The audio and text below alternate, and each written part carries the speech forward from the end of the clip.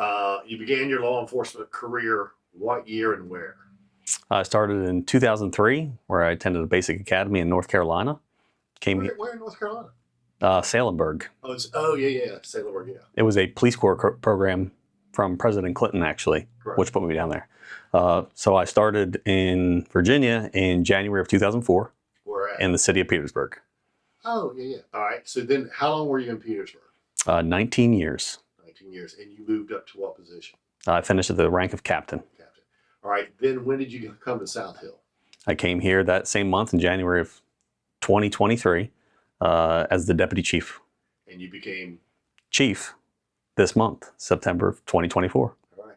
So now let's tell Scott about the department. How big a department are we talking? This is a 23-man department. Right. How big so South Hill is a town? It is a town. And how big South Hill? About 5,000 people. I was impressed coming through.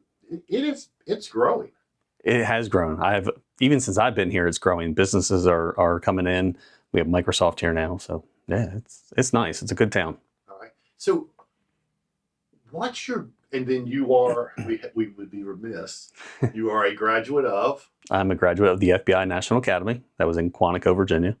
I currently serve on the board for Virginia. And so does Ruxer, right? Isn't Ruxer on the board, or Billy? Yeah, actually, they both are. Yeah. So tell me about, what are your goals for the department? So since I've been here, I've been kind of working on the goals already, but more training and really creating this department a succession plan for the future, not just looking now, but 5-10 years, hopefully down the road, especially with the younger officers, and giving them goals on how they can achieve those goals, and next man up mentality. And what? Next man up mentality. So you want to get them better training, more education. Yes. And then for me, with the community, is more community engagement.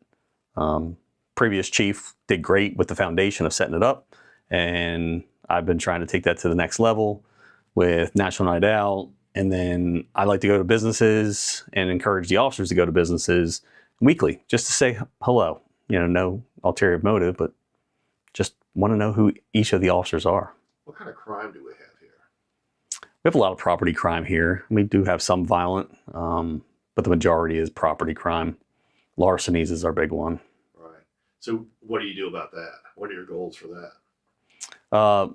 Information passing, being out, we're visible a little bit more, walk through businesses. Traffic stops is one. I learned that seeing blue lights can potentially deter crime. And you're sitting on 95. See, there's a lot of people that stop in South Hill. Yeah, 85. 85, I'm sorry, 85. It is.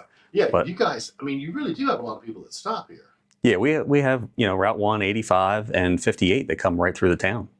So it's smack dab in the middle of Raleigh and Colonial Heights area. Right. And you have a vacation community. Yes. You guys have a lot of people who own second homes around Lake Gaston. So you have a lot of people coming like weekends or long weekends, summertime and stuff like that too, right? Yeah, and they come here to shop because we have the closest Walmart and other stores. So we do get a lot from the lake. Right. So any other big items you'd like to have? Like to see done? Anything, like a 2-year plan, 3-year plan? Have me as your PIO, hire Scott to do your web. Other than that, are there any other goals that you got? So would you like to build the department, have more people? So we're good with the amount of people we have right now. But the one thing that we are working on, and it's actually going to be starting very soon, is we are starting to plan for the next police department, which will be at a different location, maybe 2 to 3 years, depending on how long it takes. But that is the goal for the building itself, and then we'll have to grow into that. So where do you want to move the building to? So they have already acquired the building. It's actually an old bank right on Mecklenburg Street at Danville, and it's next to Town Hall. So we're going to be directly there.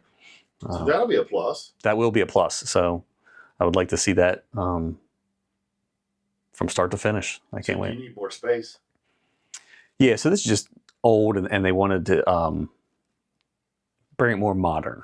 Right. Instead of rehabbing this, they thought the funds would be better over at this new building, and they're going to gut it out and make it fit us, because they've had to create a police department here where we can Right. start from scratch there. You guys have been in this building for, I know, 20 years or more. When this was town hall and the fire department, the police department was here too, is what I learned. Right. So everybody shared the building, and everybody left but the police department. Do you guys have like a SWAT team or tactical team or anything like that? We're beginning one, just kind of a rapid response team if anything comes about, but more training for the officers and helps out morale. And we're just slowly getting it started. Right. You're just a small department. You're trying to just keep changing things around, move stuff up, right? Yeah, with the evolving world of law enforcement, we have to continue to make changes that fit the community and the department. Are you all big on trying to get grants?